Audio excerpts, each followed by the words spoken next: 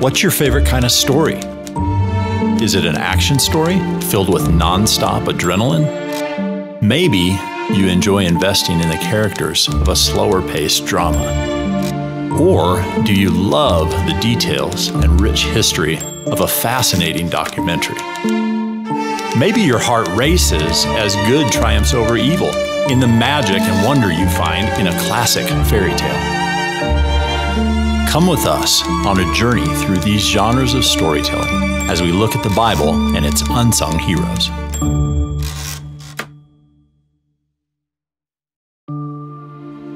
What makes a story? Now, I know what you might be thinking. That's an extremely vague question, and you're right. So maybe let's make it a little more specific. What makes a good story? What makes a story worth reading? What makes a story worth telling? What makes a story worth listening to? What makes a story memorable? Or maybe the best question we could ask ourselves is, what makes a story leave an impact on our lives? Some people might say that it's the setting, that the location a story is set in makes or breaks the story. There are these adventures that are set in the most fantastical of worlds, worlds that are created completely from scratch from an author's mind. Hogwarts, Middle-earth, Narnia. Maybe it's these worlds and those locations that you believe leaves the biggest impact on your life. Other people would say that it's the action, that what happens inside of the story is the most important to it. A professor in college I had used to say that nobody wants to hear about the day where nothing happened. It's because we all desire action.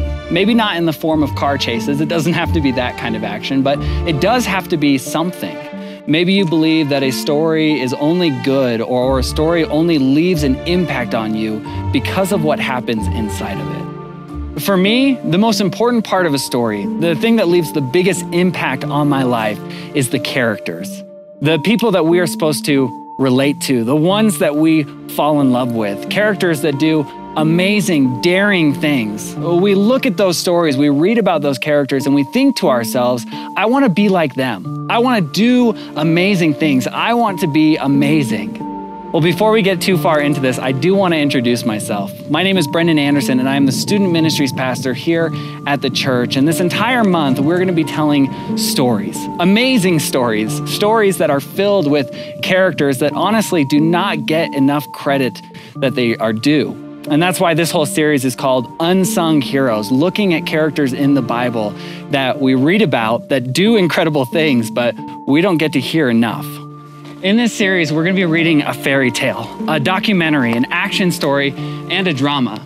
And as we read these stories, which, by the way, are all found within Scripture, God's perfect story, we're going to be looking at the unsung heroes found within. But we're not just looking at them, okay? We're seeing what their place inside of God's larger story is. And because of that, we're going to be answering this big question. What's my place in God's story? And today is actually a special day because it's a Sabbath Sunday. Sabbath is the biblical command to rest, and something Pastor Jeff has wanted to do is model that as a church. And so 4 times this year, the typical work of the church is going to stop. And we as a congregation get to collectively take a rest. And while we are going to be resting, we didn't want to leave you without biblical teaching. And so I've brought you to Vitavu, a magical place outside of Cheyenne, and it's here where I'm going to get to tell you a fairy tale. It's the story of a princess married to a high priest, and the story of her evil mother and father. It's a story of bravery and courage, of doing the right thing, and of good triumphing over evil. Well, you might be thinking, I thought you said biblical teaching, not some fairy tale. But there's actually something really special about this fairy tale. It's the fact that it's a true story. And we find it in 2 Kings chapter 11. But before we read it, we need some context. Because as all my students know, context determines meaning. And the setting of this fairy tale is actually a tumultuous one. It's not one of those fairy tales that starts on the best day ever or in the light. The beginning of this fairy tale is actually very dark.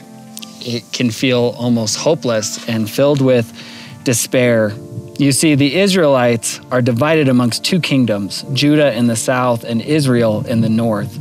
And at this time, Israel's king, Jehu, has just finished fulfilling a prophecy given by the prophet Elijah, that the line of the godless King Ahab of Judah would be completely wiped out. And it's in chapter 10 of 2 Kings that we read how he went about doing this. But Ahaziah's sister Jehosheba, the daughter of King Jehoram, took Ahaziah's infant son Joash and stole him away from among the rest of the king's children who were about to be killed. She put Joash and his nurse in a bedroom, and they hid him from Athaliah, so the child was not murdered. Joash remained hidden in the temple of the Lord for 6 years, while Athaliah ruled over the land. I mean, tell me that this doesn't sound like a fairy tale. An evil queen, a royal line about to be destroyed, but there is a courageous heroine, this princess, who is obedient to God, who is submitting to his will and surrendering herself. I mean, God must have orchestrated all of this perfectly to work out exactly as he needed. Jehosheba, she steals the prince away before he can be killed, this baby. And not just any baby, but this baby would grow up to be the great, imagine I kept doing this, great grandfather of Jesus. It's because of Jehosheba that the prophecy of the Messiah coming from the line of David remains intact. It's because of this heroine that we get to continue reading about this beautiful story that God has written for us. You see, through her bravery and courage, Jehosheba stood up to evil. She saw corruption in front of her and could not stand idly by as it happened. This woman was able to save the rightful king.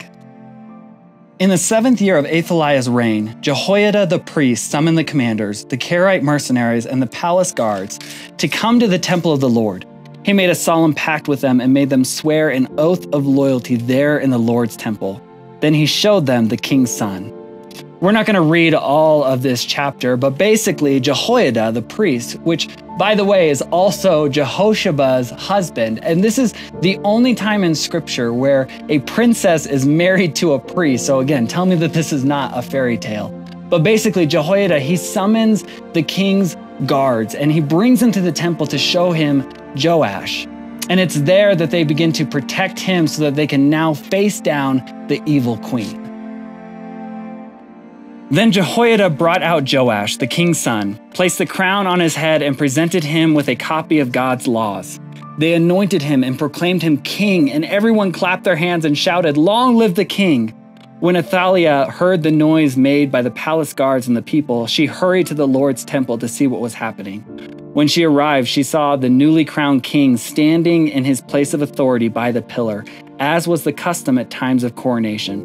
The commanders and trumpeters were surrounding him, and people from all over the land were rejoicing and blowing trumpets. When Athaliah saw all of this, she tore her clothes in despair and shouted, "Treason!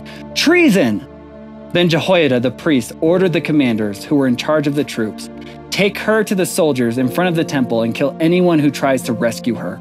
For the priest has said, she must not be killed in the temple of the Lord."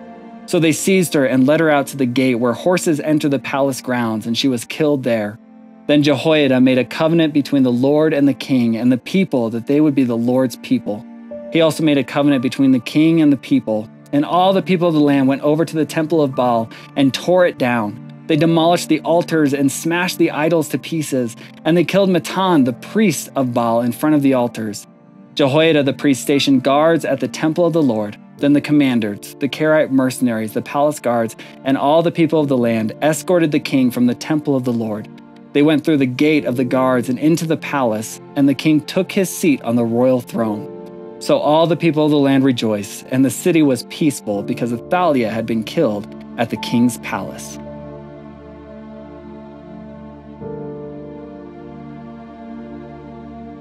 So because of his aunt Jehosheba, a woman who is all but forgotten by the rest of Scripture, I mean, a woman who literally appears in one verse, and yet a woman who shows us bravery, compassion, justice, and strength. She shows us that God's promises on our lives can be trusted. But because of her place in God's story, a story that he writes in conjunction with us, his people, this is what we get to read. Verse 21 says, Joash was 7 years old when he became king. The end. Well, no, it's not actually the end. You see, Joash reigned in Judah for 40 years, and scripture tells us that he did what was right in the Lord's eyes, and because of that, through him, we get to have Jesus. It's a beautiful story, but I think a lot of us glaze over it in scripture. I mean, if I took a poll of the room, I would say that the vast majority of people would not even recognize Jehoshaba's name, let alone what she did in light of the whole of Scripture. And yet she's this incredible example of a woman, one who is willing to put herself in danger just to be obedient to God's will. I mean, she's submitting herself to him and surrendering everything she has just to be a part of his story. And yet still she goes unsung, forgotten. This heroine, and yet she knew what her place was. So remember our big question, what's my place in God's story? And the answer is, I don't know. Now, I don't know what your place is, and in the same way you might not know what mine is. But I do know the only way for us to figure it out is through these three ways: through obedience, through submission, and through surrender. The truth is, I relate to Jehoshaphat. Maybe you do too. You see, not all of us are going to be a Moses. We're not going to lead vast groups of people through the wilderness or just in life in general. Not all of us are going to be Jonah. We're not going to be Peter or Paul or John, and that's okay. Because we all have this special, unique place inside of God's masterpiece. Even if, like Jehoshaphat, it's only one verse. We all have a calling to reach people for God. And you might not be like Peter, preaching and baptizing 3,000 people, but maybe you're like Jehoshaphat, saving a single soul. The only way we can truly live inside of God's masterpiece, though, is if we're obedient to him, shown through submission to his word and surrendering ourselves completely to him. When we do these things, just like Jehoshaphat, I believe that God uses us exactly where we are to be a part of his story in reaching his people, advancing his kingdom. Listen, the fairy tale is just the beginning. The magic of being a Christian never ends, and I can't wait to continue reading stories with you guys all month long. I love you guys. Let me pray for you. Father in heaven, we thank you so much, God, that you would choose to write your stories with us. God, that you choose for us to be a part of them, and that it doesn't take anything special for us to do amazing things for you. God, I pray that when situations arise, when we see things in front of us, that we would remember to do the three things. Lord, to be obedient to you, to submit ourselves to you, to surrender ourselves completely to you. God, would you help us be a part of your story and do amazing things in your name? We love you, Lord. We pray all this in your name. Amen. Hey, I love you guys. Thank you so much for letting me be a part of your story today. I'll see you guys next week.